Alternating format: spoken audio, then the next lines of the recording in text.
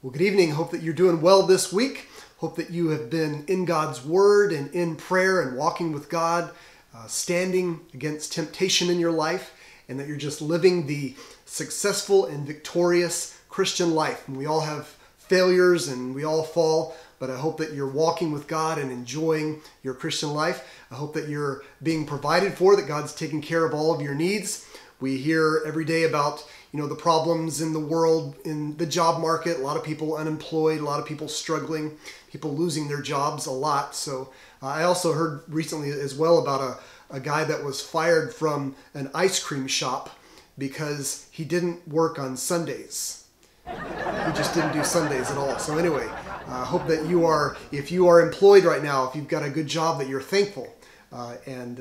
So let's open together in a word of prayer, and then we'll open up God's Word together. Let's pray. Lord, we thank you for all of your goodness and blessings.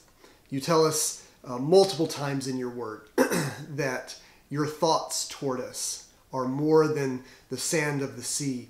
Your desires for us are desires of good and joyful things, and I pray that you would help us to be walking as joyful Christians in a dark world. Help us to be shining a bright light. Help us to be making people desire Christ and to make people thirsty for the gospel. I pray that you'd bless our time in your word. In Jesus' name, amen.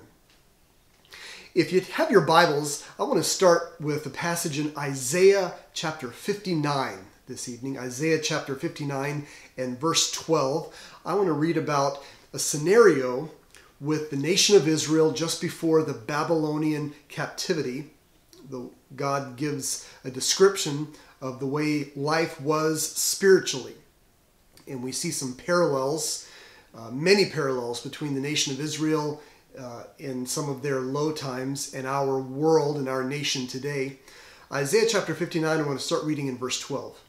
It says, "For our transgressions are multiplied before thee, and our sins testify against us. For our transgressions are with us, and as for our iniquities, we know them.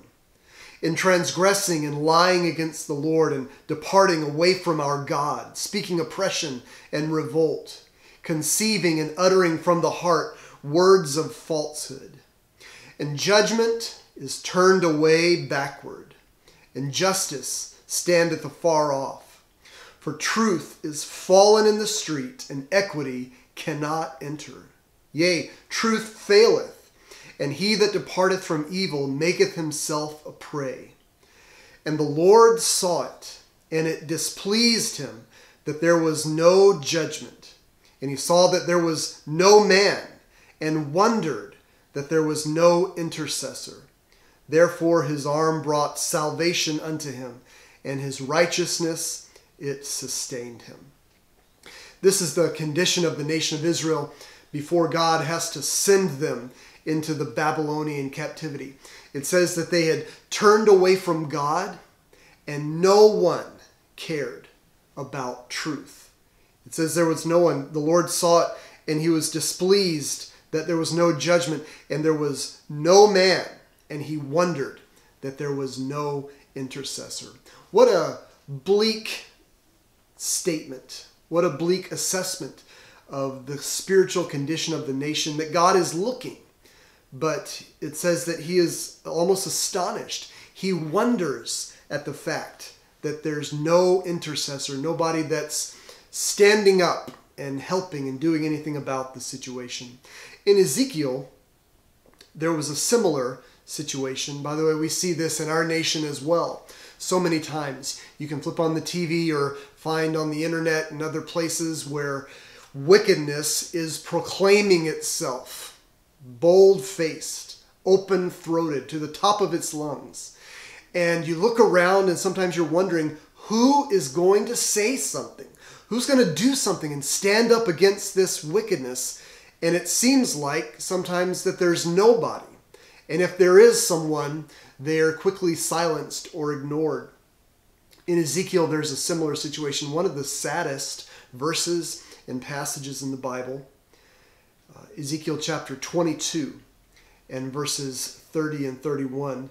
And just before we get to verse 30, the previous verses say that as God looks at the nation, the priests have failed, the princes have failed, the prophets have failed, and the people of the land have failed. 4 consecutive verses before verse 30.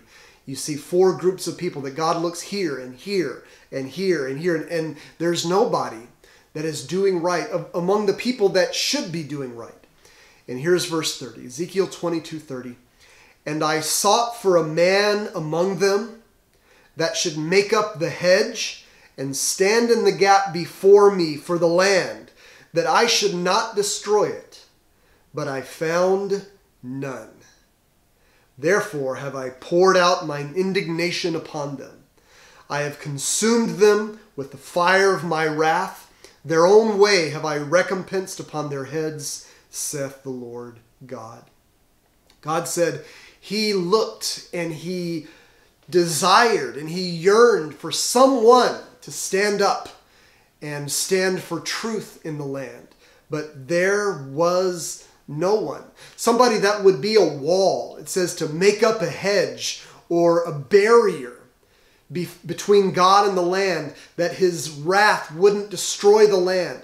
But he couldn't find one person that would stand up and make a difference in the world. One person that would stand up on the behalf of the people and say, God, don't destroy them because I love them and I want to stand for truth before them. I've entitled our message this evening, Stand for Truth. And so there are 2 situations there where God is looking and he can't find anyone that would be different from the world, to find anyone that would be like him before the world. And if you would take your Bibles to Jude in verse 3, the book of Jude, next to the last book in the New Testament. And here we see an admonition. We see another need, because as Jude, it says, when I started to write, I was going to write about this, and then the Holy Spirit laid it on my heart that this was the great need of the hour.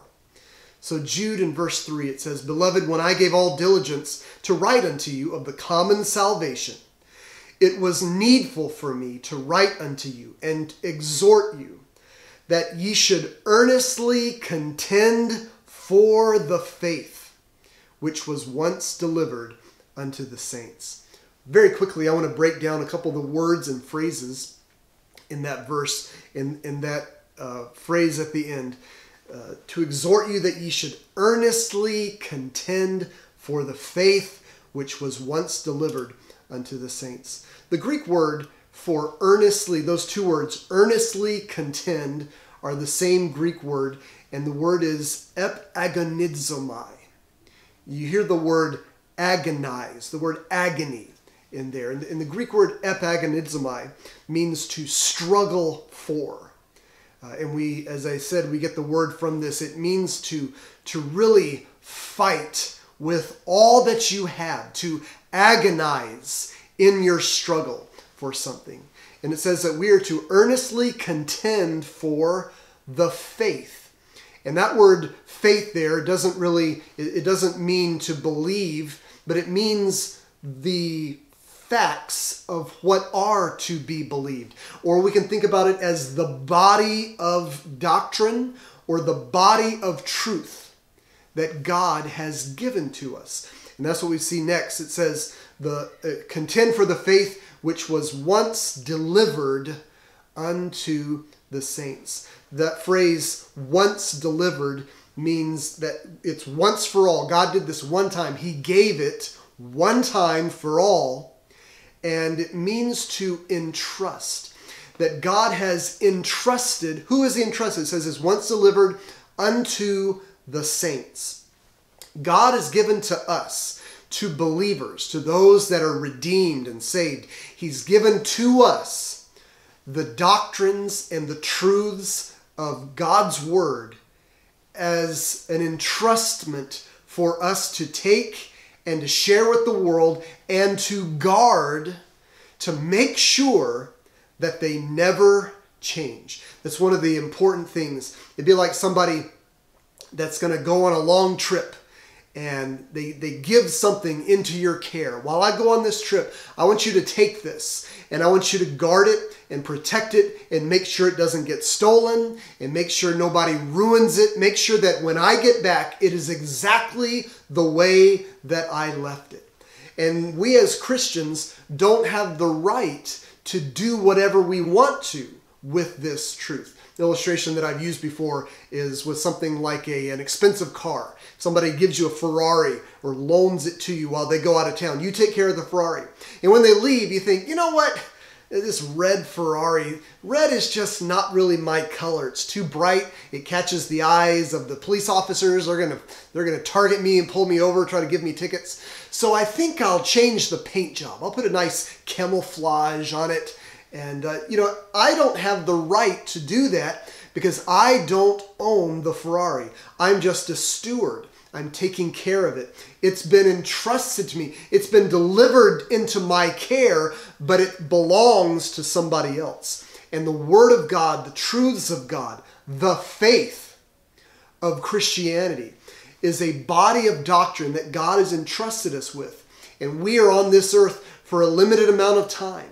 And one of our jobs as Christians is to make sure that that body of truth stays the same before the world, that we don't allow people to corrupt it.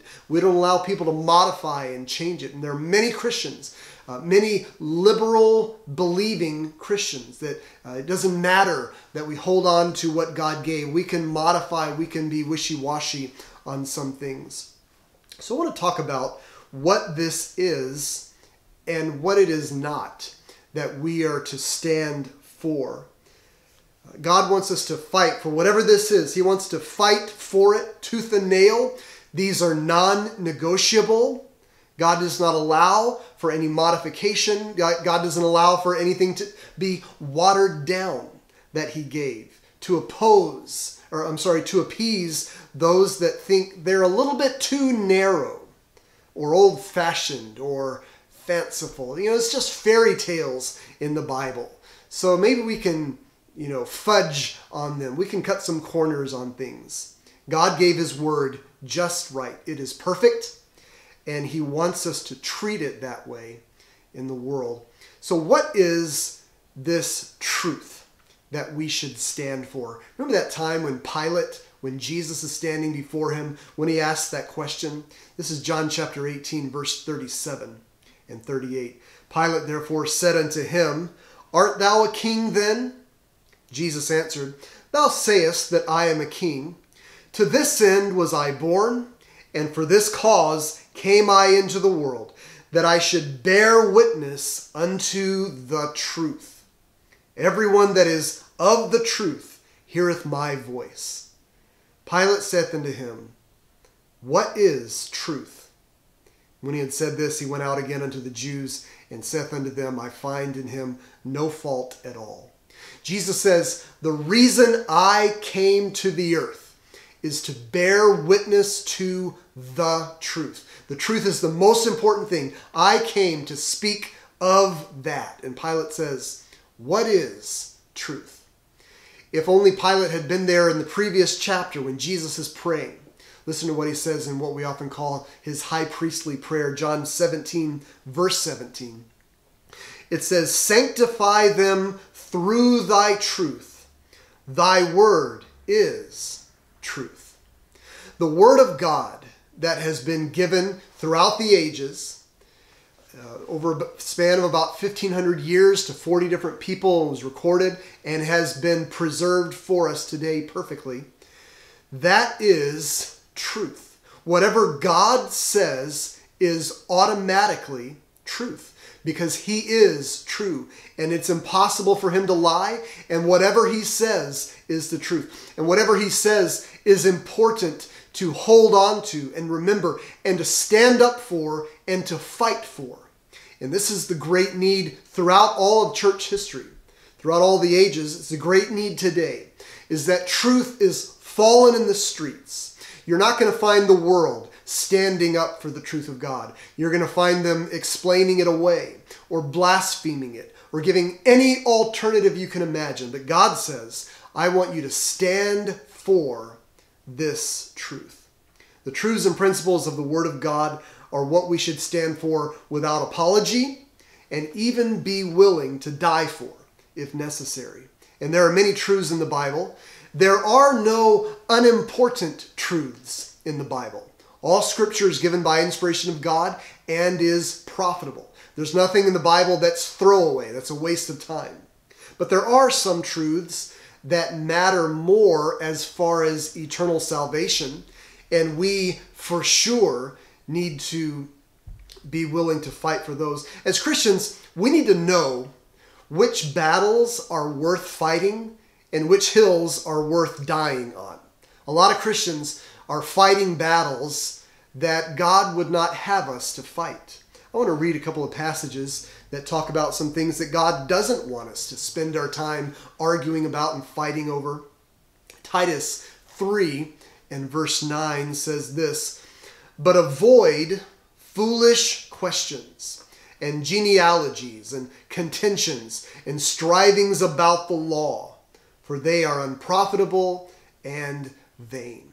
There are a lot of things that people in church, in religious circles, can argue about and fight about. And God says, avoid those things. They are unprofitable and vain.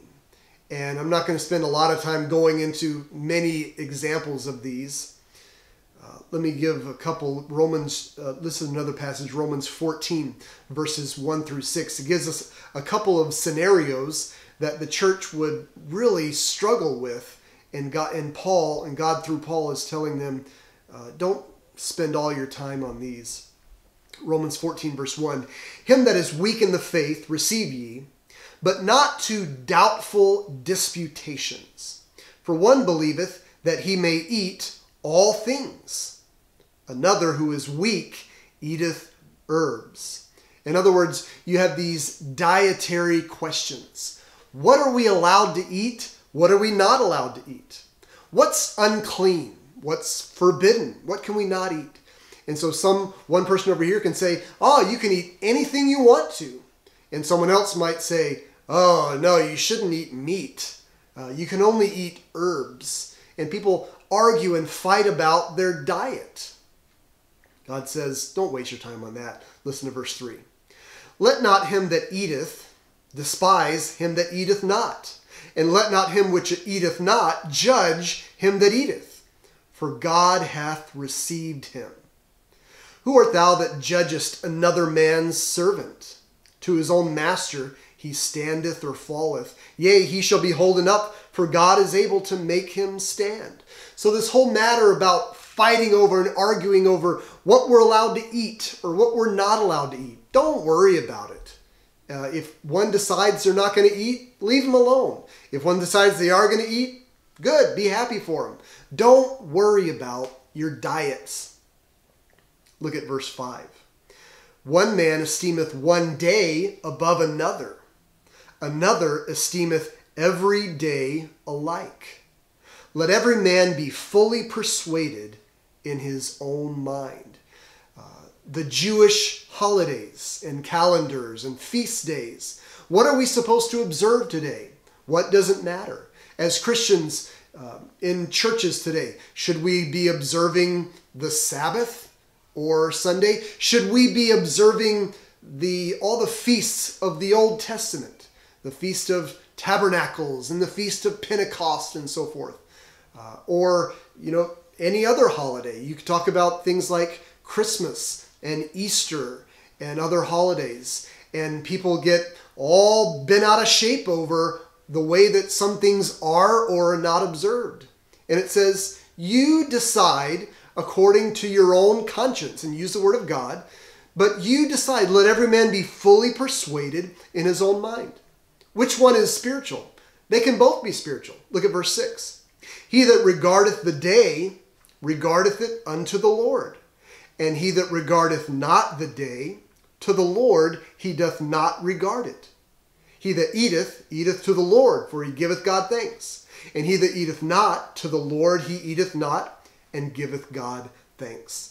You think about things like Christmas and Easter. And sometimes, by the way, sometimes you don't know what to say. You can be caught in the middle. If you don't like Christmas, you could either be an atheist or you could be a really spiritual person and say that Christmas is a pagan holiday.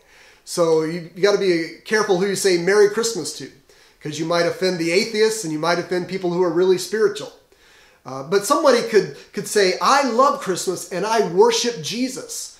And the other person could say, oh, I hate Christmas. Christmas is pagan. I don't like Christmas because I love Jesus. And somebody could say, I love Christmas because I love Jesus. And both people can love Jesus. And so don't judge each other. Don't fight and argue about these things. We need to know which battles are worth fighting for. Once you find those battles, we need to earnestly contend for the faith and fight those battles.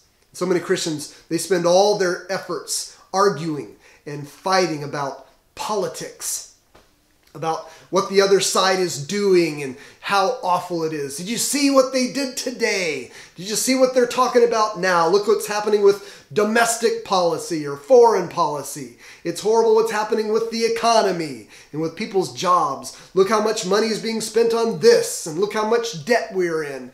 And they get all bent out of shape, and they argue and fight and get on social media and trash people, and they get anxiety and they get their blood pressure up, all over things that in the eternal scheme are just here today and gone tomorrow.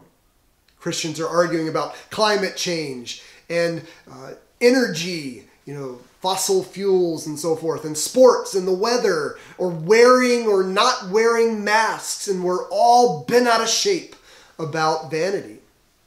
And I believe God is looking down from heaven and thinking, I really wish they cared more about what I really care about. I really wish they cared more about what my heartbeat is in the world. I wish they really cared about the truth of the gospel, the truth of Scripture, the truths of God. We need to stand for the truths of salvation first and foremost. Let me mention some of the truths that are involved in the truths of salvation. That there is only one God, the God of the Bible. And He sent His Son, Jesus Christ. He has a Son. Some people believe that there are many gods. No, there's only one God. Some people believe there's only one God, but they don't believe in Jesus. No, the one God has a Son named Jesus. And if you don't believe that God has a Son named Jesus, then you've got a wrong God. You've got a different God. It's an idol. And this Son, Jesus, God sent Him to die for the sins of the world. The whole world is in sin. We are all sinners. That's a very important truth to fight for. And God did this because He loves us. And even though we all fall short of His perfection, if anyone believes in Jesus and trusts Him for salvation, he will be saved. He will be allowed to live forever in a real place called heaven. But if anyone does not believe in Jesus and call upon Him for salvation, he will spend forever in a real place called hell. And all of the truths that I just mentioned are in the Bible. For sake of time, we're not going to break them all down and look at verses. But the Bible supports every one of those statements. And every one of those statements is a truth worth fighting for. Never let any truth of any of those statements get fudged on. Well, God loves us, and, He loves us so much that, we're not going to go to hell. There's not even really a hell. There's not even really a devil. You're one of those kooks that believes in those fairy tales. No, it's worth fighting for, because the alternative to disbelieve those risks someone's eternal destiny in hell. These are often called the 5 fundamentals of the Christian faith. And they were kind of compiled. They've been in the Bible ever since God wrote it, which God wrote the Bible in eternity past. Forever, O Lord, thy word is settled in heaven. But Bible believers got together in the early 1900s and kind of compiled them because there was a lot of liberal theology denying this and that about the Bible. And they came up with 5 fundamentals of the Christian faith. And I'll mention them. And these are all very important to believe. The Bible supports all these. The inerrancy of Scripture. That all of the Scripture is perfect. If there were any error in the Bible, then how would you know where errors are and where they are not? Someone says, well, the Bible is inspired in spots, and I'm inspired to spot the spots. Sometimes people say, well, some of the Bible, most of the Bible is true, but not all of it, and I know where the errors are. If there's any error, then who knows where anything could be an error? The Bible is inerrant, not just the way that it is given, not just the way that it was given, but the way that we have it today. It's been preserved for us. God's truth is to all generations. So the inerrancy of Scripture. Number 2, the virgin birth of Jesus Christ. That Jesus was born of a virgin. He wasn't just born of a maiden. Ha-alma is the Hebrew word. And sometimes people say, well, it was a young maiden. No, it was a virgin. It was a miracle. And why is this miracle so important? One, it was a sign that God gave. But a really important reason is that everyone is born a sinner because of Adam, because of the sin nature that's passed down through mankind. But Jesus was not born of man. He was born of the Holy Spirit. The seed that was placed in Mary was of the Holy Spirit, and that's why he was able to be born perfect. Jesus was sinless in his life. If he wasn't sinless, he wouldn't be qualified to die for our sins. He would have to die for his own sins. So the virgin birth of Christ. Number 3, the substitutionary atonement of Christ. This means that when Jesus died on the cross for our sins, he died in our place so that we don't have to die. He was a substitute. And what he did was sufficient. It was good enough. We don't have to add to what he did with our good works and with our faithfulness. The substitutionary atonement of Christ, absolutely vital. Number 4 is the bodily resurrection of Christ. That Jesus not only died for our sins and was buried, but he rose again. And it wasn't just a spiritual resurrection. He didn't just rise in our hearts and he's always with us in spirit. He rose bodily and literally. And that's important because Jesus says the same way I did, he's the first fruits. The same way I rose, you will rise again. And we will all, our flesh will rest in hope if we die before Jesus comes back. And we will rise again and receive glorified bodies and live forever with him in heaven. So the bodily resurrection of Christ is something that's worth fighting for. And number 5 is the authenticity of the miracles in the Bible. They're not just stories that make us feel good.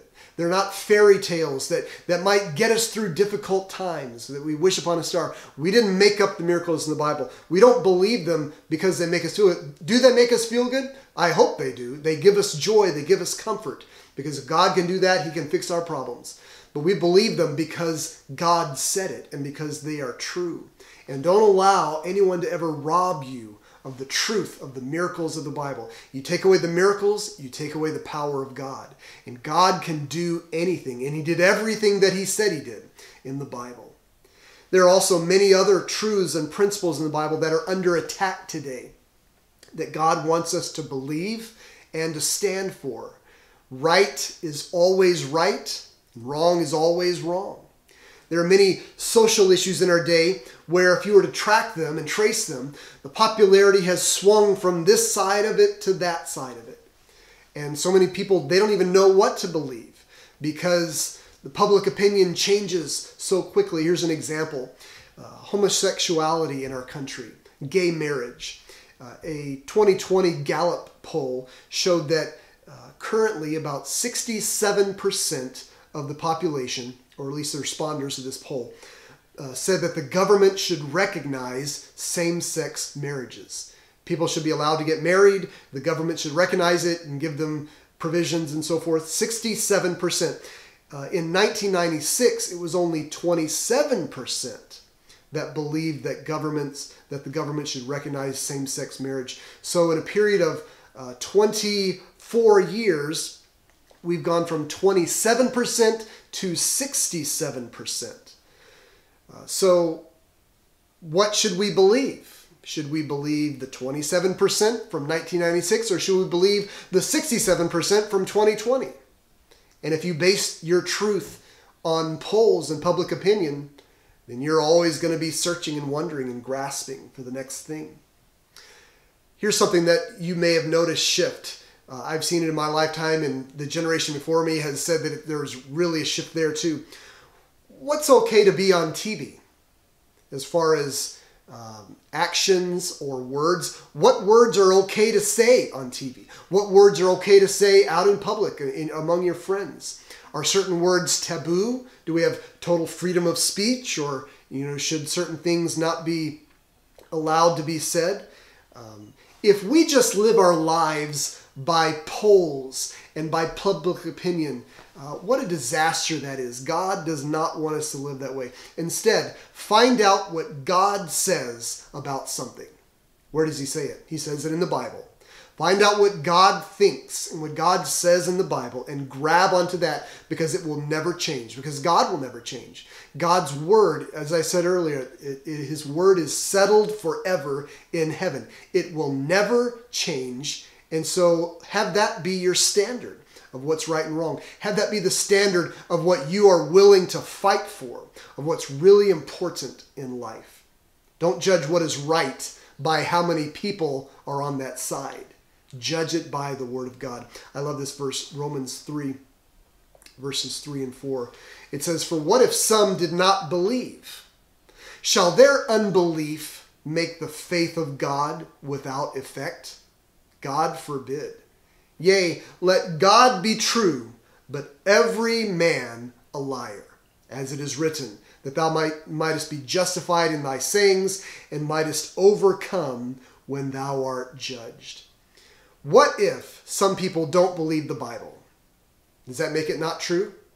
God forbid, it says. Let God be true and every man a liar. You just follow what God says. And if public opinion shifts, then it shifts. Let them go over the deep end. Let them go down into the ditch. But God's truth is always true. Truth is always true. There's a statement where I went to seminary. One of their motto of the seminary is, "Truth is immortal." What an important truth. What an important statement. That truth lasts forever. And there's a verse that says it in as many words. 2 John and verse 2. It says, "For the truth's sake which dwelleth in us, and shall be with us forever." The truth will be with us forever. The world can shift and change and fight against the truth and try to jump on top of it and push it down and obliterate it.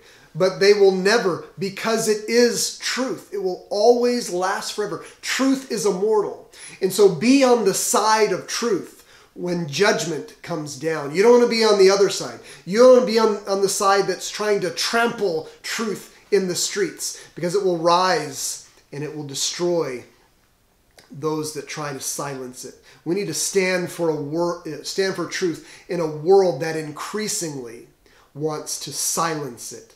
And often have you noticed this, that the fact that the world wants to silence the truth proves that it is powerful and it is real and they are afraid of it. And if there's nothing there, then you can just leave it alone. We don't need to spend all our time trying to talk people out of believing in Santa Claus, because Santa Claus is not real. No big deal. If somebody wants to believe in Santa Claus, yeah, whatever. Barney the Purple Dinosaur. But when someone believes something that is real and true and changing, it's life-changing, it will alter their lives. Now we need to do something about that. And when the world says, "I hate God, there is no God, there is no God," it shows they believe there is a God. And they're trying to talk themselves, I believe, as well as others, out of it. Proverbs 11, verse 21. One day, the judgment will come down. It doesn't matter how many people are on the wrong side, they will still be judged.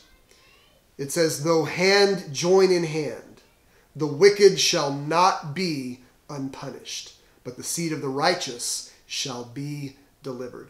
It doesn't matter if it's tens or hundreds or thousands or billions. It doesn't matter if the whole world, remember the flood, the whole world was against God except for Noah and his family, and they were all destroyed. Though hand join in hand, the wicked shall not be unpunished. And when people follow poles, they follow where hand is joining in hand. Oh, they're unified for this cause. I guess there's something there. That many people can't be wrong. No, they can. But God is never wrong. Stand on the side of God and fight for that truth. The wicked shall not be unpunished. If you take a stand for truth and righteousness, the wicked will try to silence you. They'll try to fight against you and put you out. They did it to Jesus, and Jesus says, if they did it to me, they will do it to you. But the truth will eventually prevail. And so take heart. Don't be discouraged. Don't be weary in well-doing. We need to make a decision in our lives. Do we want to risk censorship and cancellation by the world, and then stand before God one day and be praised by Him for standing for Him? Or, here's the alternative to that. Do we want to please men that don't even believe in God, that will spend forever in hell, and then stand before God someday and hang our heads in shame because we were ashamed to stand for His truth? Those are the two options. You either please self, please the world, and try to have a self-survival in the world, or you please God, but you're going to stand before God someday. I want to finish with this verse, Mark chapter 8 and verse 38. It says, whosoever therefore shall be ashamed of me and of my words in this adulterous and sinful generation, of him also shall the Son of Man be ashamed when he cometh in the glory of his Father with the holy angels. One day, everyone's going to stand before God. And if you spent your Christian life ashamed of Him and ashamed of His words in this adulterous and sinful generation, it says He will be ashamed of you. But if you stand tall and stand for truth and are willing to be spat upon, you're willing to be mistreated and marginalized by the world. Say, I don't care what the world thinks about me. I want to stand for truth. And you will stand before God someday and you will hear, well done, thou good and faithful servant. You'll be able to say like Paul, I have fought a good fight. God wants us to fight. Don't fight about dumb stuff. Don't die on the wrong hill and spend all of your effort for vanity. But find the Word of God, the truths of God. And it's fallen in the streets in our world. Our world hates God. They want to stamp Him out. And God is looking for somebody to stand up for Him, to make up the hedge, stand in the gap before Him for the land, that He would not destroy it. And when He looks, does He find you? Does He find me?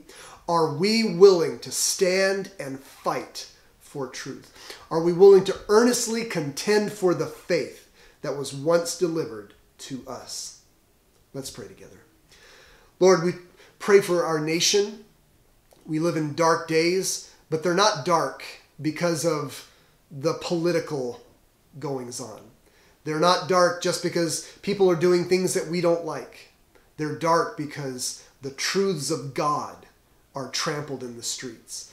And I pray that you would help us as individuals at our jobs, in our neighborhoods, help us as a church, help us as families to know what is important to stand for and have the courage to stand for it. The truths of Scripture, the truths of salvation, they are fought against on every front.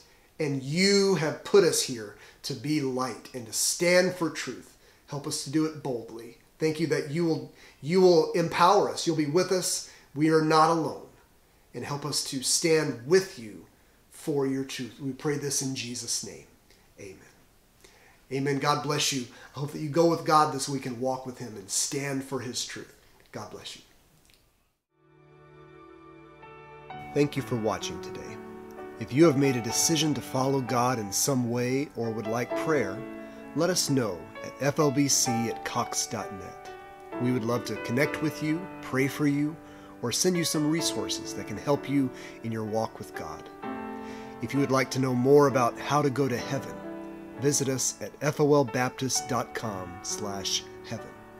If you would like to give financially to support our ministry, you can do so at folbaptist.com/give. Thank you, and God bless you.